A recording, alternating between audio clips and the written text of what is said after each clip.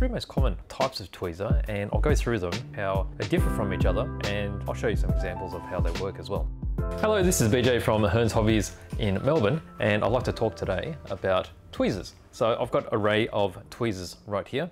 So I've picked the three most common types of tweezer, and I'll go through them and I'll show you how they differ from each other, and I'll show you some examples of how they work as well. So let's see, this is the first one. These ones here, as I turn them around, these are the straight pointed tweezers. Okay, and they're called straight pointed because it's quite obvious. They're straight, not bent at all, and they come to a very fine point on the very tip. You can see that they're connected at the back here, and they'll use the natural spring qualities of the stainless steel to spring back and forth. Okay, like so. Now from there, we move on to the curved type. Okay, so the tip themselves, they resemble the straight ones, but they have this curve here which makes them useful for different sorts of applications. Now again, as you can see here, they're connected at the back here using natural spring action of the stainless steel. Now these can be used, I guess, this way with the points face downwards, and you can also spin them around and you can have them facing this way as well. So depending on whether or not you need this end to be visible or not, these can be handy. So quite often you have all three of these tweezers on hand so that you have your choices. When you have a particular job, you'll be able to choose whichever tip suits that job the best. Now the third one we'll talk about are the flat tweezers. Okay, so if I turn them around here, you see how they have a spoon type wide bill on the end. It's been sharpened. So the pickup point is much broader. Same construction as the rest, connected at the back, and then you have the spring action of the stainless steel there. Okay, this will probably be the most common ones you've seen, straight ones. Obviously you use this for picking up small items. Building plastic model kits, you'll pick up all the fine details. I guess I've been building one of the APCs, which was recently released and had 1mm diameter nuts, and these small tweezers are very handy for coping with that. Whoops, we've just gone out of focus here. Here we go, we're back. And then you have the curved ones, they're a little bit shorter. So obviously when you're using them, you see the shape is a little bit different. So your thumb action is at this point and you're very close to the component. With these ones, the tips are actually further away. So if you need to go into confined areas, then this is where you'll be using these ones. The other thing too is you'll notice that these are a different length. Okay, so the material is the same, but having the different length means that you've got different leverage points as you squeeze the tweezers. So this being longer, when you squeeze these actually have a softer feel to them. So you have a little bit more control with very tiny pieces. This one, being shorter, is a bit firmer. And then this one has a similar feel to this one here because they're roughly the same sort of size. Okay, let's go into some examples now. So we have our three different types of tweezers here. I guess the most obvious thing would be for small parts. All right, so if I've got these bits of plastic, let's just move these so there's more of a room for you to see. All right, so I've got these little bits of plastic, but I'll just chop these, just random bits. And these generally are not the easiest things to pick up. With your fingers, over here we've got some bits of paper. Okay, so these can replicate photo etch or anything that's thin, even decals. Now I'm trying to pick these up with my fingers and it's very difficult, so let's do that. All right, and then odd balls like this. Got little springs, this little purple spring, little metal pin. And then in the radio control world, we use these really thin shims, which I can barely pick up at the moment. All right, so this shim is 0.1mm, really tiny, and then also little tiny E-clip. All right, so With the straight tweezers, I guess you can hold them at whichever point is most comfortable. So you see this is with furthest back. Okay, and when you squeeze this point, you've got the most reach. Then obviously you can move it all the way in, and you can get very close movement too. And obviously when you're holding it like this, it feels quite soft to spring action. So you can adjust that feel like that as well. Gets to a point where it starts feeling like chopsticks. Okay, so like so. And then it's just a matter of picking these parts up. So these are an odd shape. This is actually cut from a rod of styrene. And you can see just like so, you can just pick up these parts. Okay, so this is going to be very handy when you're attaching it onto plastic, other components, because trying to pick that up with your fingers, I mean, you can just see how small this thing is compared to my finger. And the easiest way was to actually just press it on there, but you don't have a lot of control because you can't really see what you're doing. Okay, so this is where you're pretty much picking it from the bottom and the top like that. Okay, so you can see that's a thin sliver of plastic. Now, as we go, we've got these odd bits, so it's just a matter of finding the best point of holding it.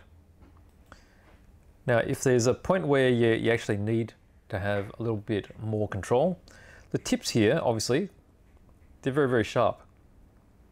Okay, so you can pick them up, items like this. Occasionally, if you have very convex items which are rounded, picking up by points isn't the most secure because parts can fly out, and I'm sure a lot of you have already had the experience of parts flying off and in the carpet and you never find it again. If you need a little bit more security, you can connect it further up. You see there. Okay, so this is a wider point and it's going to be more secure on this flat piece. Okay, so if we flick it like this, notice it took a bit of effort to get it to flick out. But if we hold it from the tip, you notice that it's actually moving quite easily. And if you're not careful, that can easily just flick out of the way. Okay, and so same thing, sort of thing, when you pick up other items, it's very handy. Okay, that's just picking up some springs. There's a small little metal collet, that's pretty round. And that's where you have to be careful because you don't want to squeeze these too hard. If you squeeze it too hard, it's going to go flying just like that. Okay, so that's where you just have to take care when you're picking up these parts. But it makes a huge difference because otherwise with your fingers, you wouldn't be able to control that to put it into the place it needs to go. So these really thin shims here. Well, they're really thin shim. I can barely move it. I can't really pick it up because it's so thin. But with tweezers, straight away. See that? Basically disappears, it's so thin.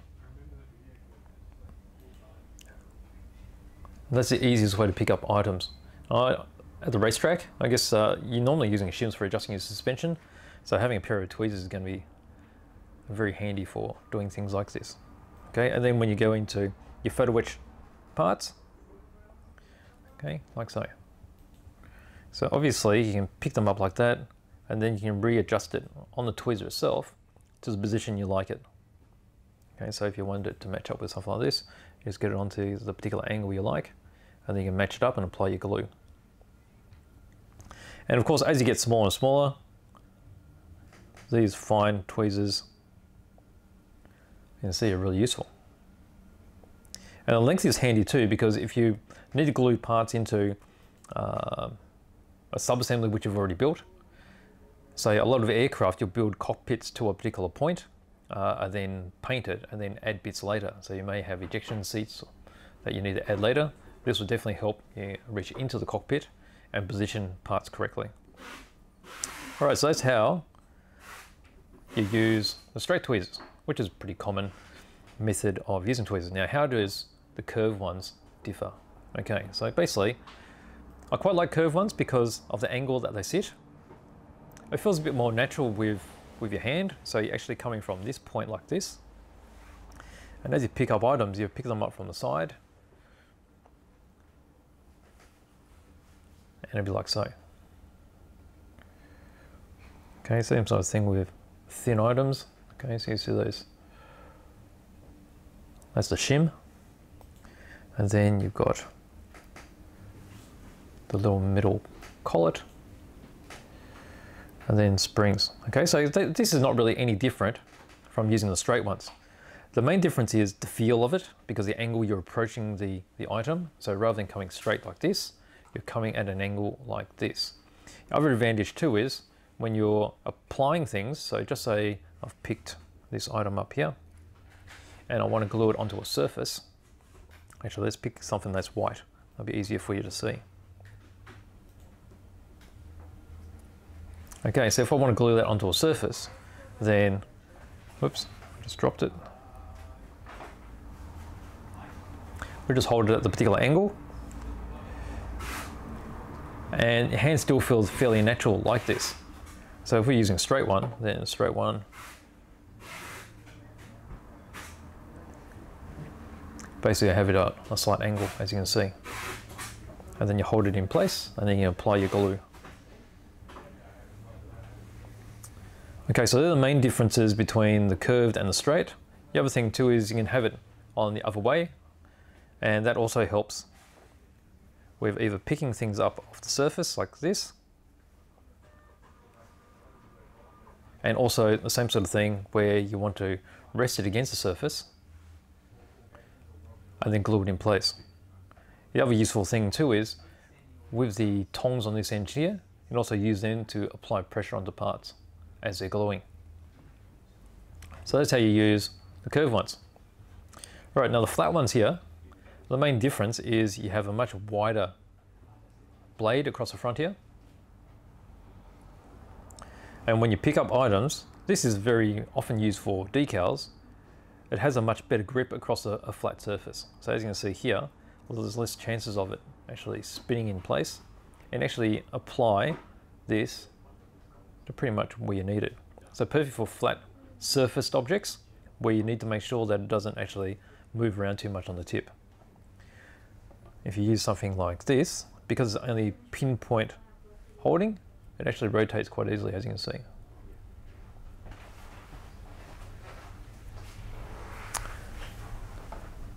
Okay, so that's your basic usage of these three different shapes. Now the other really handy thing for these particular ones is for manipulating masking tape. So let me just quickly put some masking tape over here and we'll cut it up. All right, so we've got our masking tape. And just so we need some really, really fine strips. Okay, so we've got our cutting board, got a ruler, we'll slice the strips.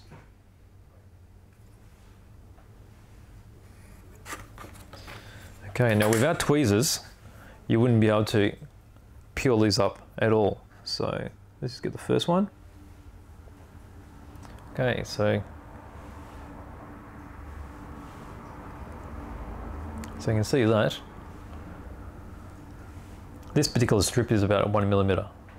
Okay, so if we do this, and then when you apply that onto your model, you just put this where you need it here.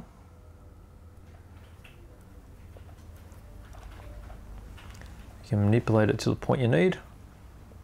So just say we want to, okay, let's do it this way. It's probably going to be easier for you to see.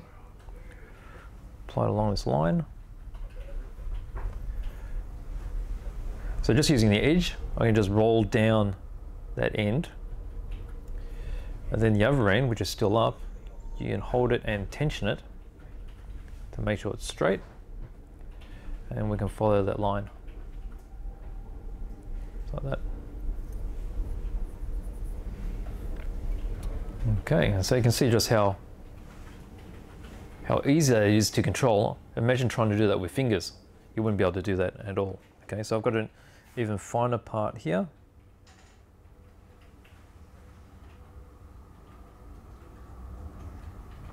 All right, that one there. This one's about 1/2 mil. So you can actually get this down to hair width and still have control by using these particular tweezers. And it'll be very useful for any of your model building, because as you can see, you'll be using tape quite often. So whichever ones you prefer, you can use curved ones, the straight ones,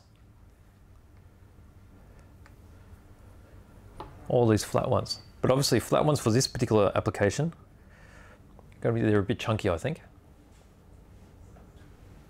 But you can still use them if that's what you have.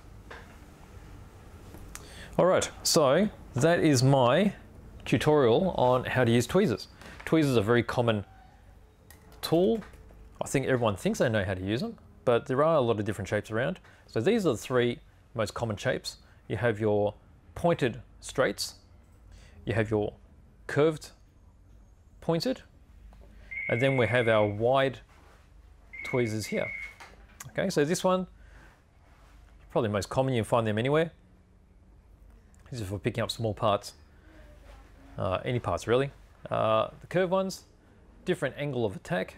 Also, they can be used in a reversed action as well, like so. And then you have your flat ones, which we quite often use for decals because it gives you a lot of control on the decal paper, but it's also useful for controlling flat objects because there's a wider surface area here. All right, so thank you for watching my tutorial on tweezers, and I hope you gained a few extra techniques and it's a bit clearer on how to use tweezers. So thanks for watching, and if you have any questions, please leave some comments on the bottom of this screen and I'll get back to you as soon as I can.